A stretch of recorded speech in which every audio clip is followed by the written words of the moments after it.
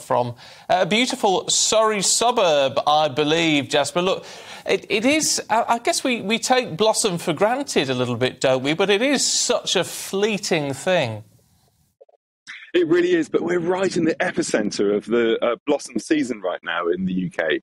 And it really has never been a better time to get outside and just appreciate the blossom that's around you. Just as Anne was saying, it really is something that actually you see almost everywhere in urban areas as well as in parks and the countryside. So it's one of the things that we're trying to encourage people to just appreciate the things that are around you. Putting blossom back in Britain, planting trees, in the National Trust, in urban areas, and if you're out there looking at it with your family and friends, then take a photograph of it and put it on social media using the hashtag BlossomWatch. We're wanting to really literally flood social media with positive images. And especially if you think of the things that you've been talking about in the news today, it really is one of those things that actually will help uplift the nation. And that's why we're doing it, really.